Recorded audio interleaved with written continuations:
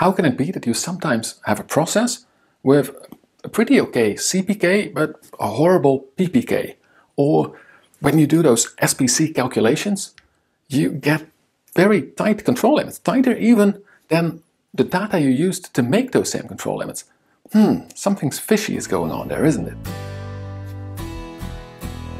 Hello, I'm Tom.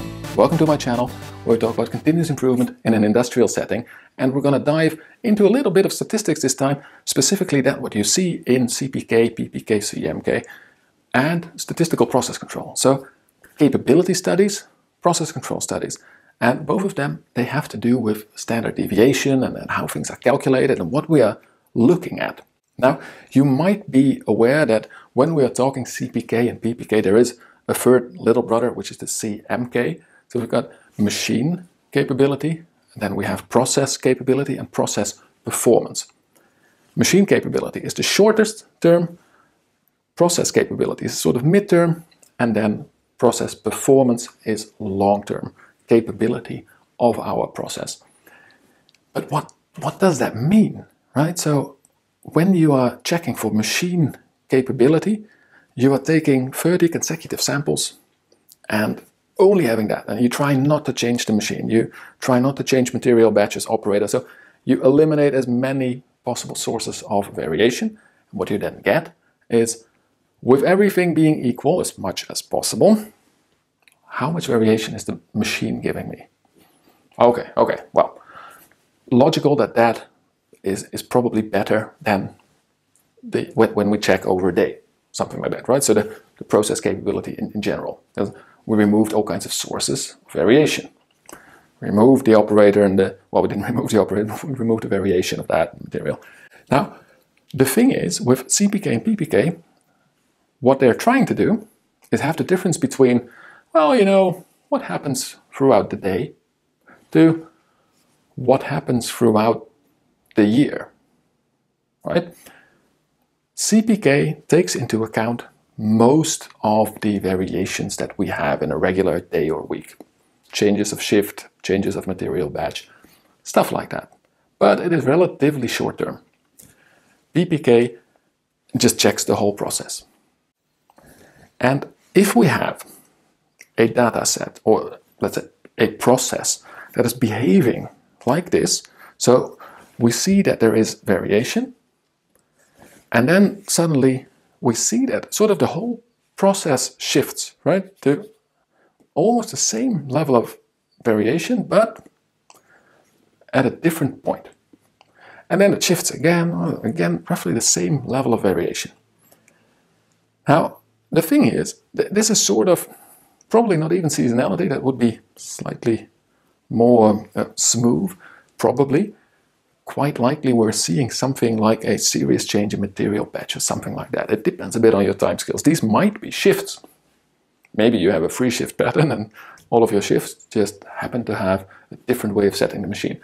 It depends on the data. But what you will see, if you now do CPK and PPK calculations on them, is that your CPK, well,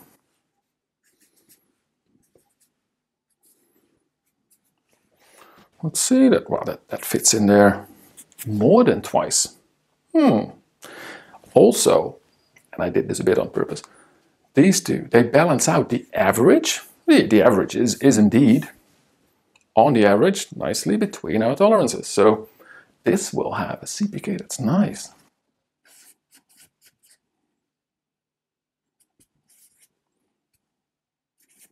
Maybe something like that, 2.5 or so. Now, when we look at the PPK, I'll check this whole thing. And the PPK, I mean, I haven't calculated what is happening here. The PPK, basically, it sort of makes that whole thing come into it and then extrapolates the standard deviation from what it sees. Probably it'll be something like this. So that is, oh wow, it's about 1.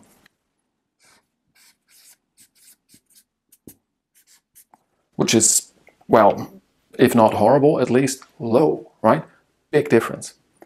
You see the same, and we'll get into the explanation of how the formulas work in a bit, but you see the same when you are doing SPC. So I've had a couple of coaching groups that were setting up SPC. They saw something similar to this. And what did the SPC systems or the rules teach us? It was that we were getting limits that were, well, honestly, quite narrow. We're getting limits like this.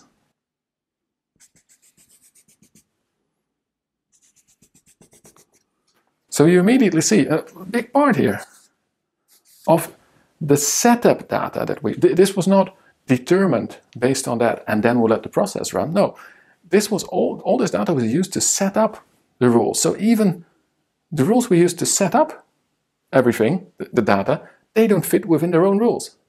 Strange. That is also because of this same short-term, long-term standard deviation. You see, what we do is we estimate the standard deviation. Now, when we put this into a PPK type of calculation,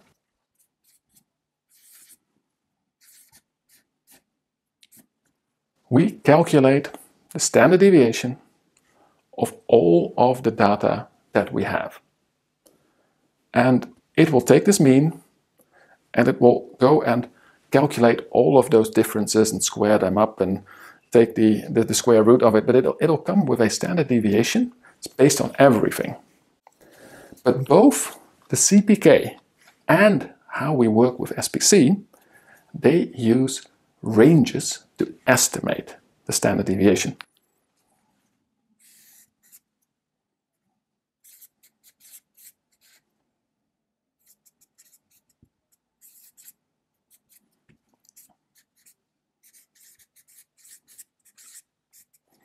So they use a range. Now, what do we mean with that? If you look at the way that we calculate the CPK, we want to have subgroups.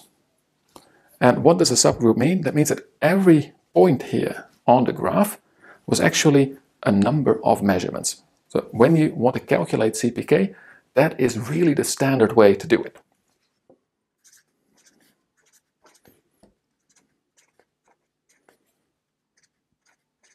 So each of these points was the average of a small group.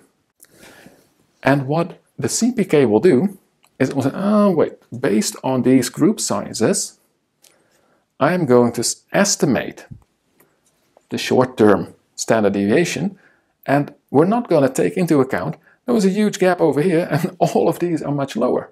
No, the CPK simply says, you know, it has about this in 3 standard deviations, but about this standard deviation. So this is then the 6 standard deviations that we're going to use in our calculations.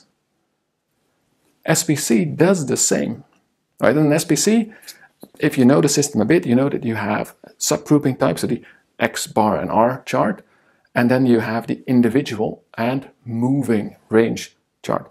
So when you don't have the subgrouping going on in SPC, you still do the same, but then you do it with the moving range. So instead of having a range from that point to that point, you use this difference, and then again and again.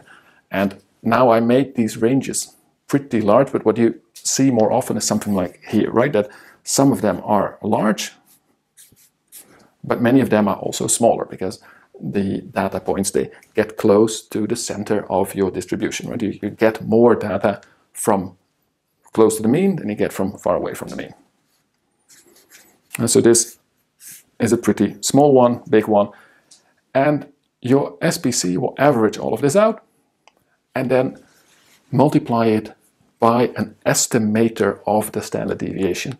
And that is also exactly what your CPK system does. So you take the range, and you could do CPK with moving range as well. You use basically the same system. You get the moving range and you multiply or divide, it depends a little bit on which of the coefficients you have, but you multiply it by a number that is an estimator of standard deviation based on range. And because the range is always very short term, it's always just either within a subgroup or between 2 measurement points, these ones, they don't really matter, not when you have so much data. So that is how, in the formulas, you can get this result. It is what we are targeting at, because with CPK, as I said, we are looking for the process capability. So we want to know if this process can actually really stay within the specifications.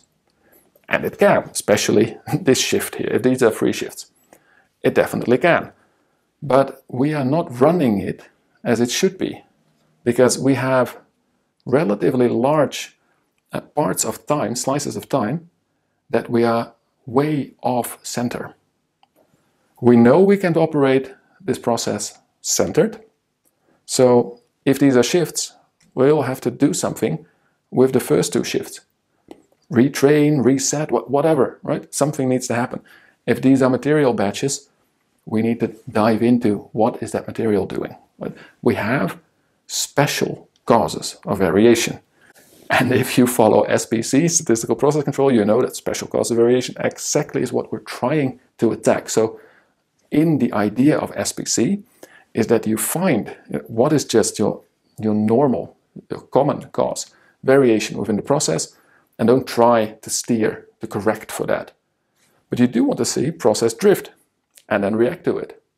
So this estimating the standard deviation based on the range or the moving range, that is not a flaw. It is a feature. It is exactly why these tools are designed thusly. They need to be doing that. And this nice ratio of the CPK divided by the PPK, that also gives you an indicator of how much worse we are doing over time. Can we keep our process centered or not? Can we keep it at least at the same level? Or do we have some seasonality shift, or maybe different operators doing different things? This is really useful information to have. So don't be alarmed if you see something like that happening. In fact, if you see a CPK that is over 2, be very happy, because if you can reach that, you can also find the reasons why your process performance is not that good and correct it. I am very certain that if you can find these jumps and the reason behind the jump, you will find also a way to solve them.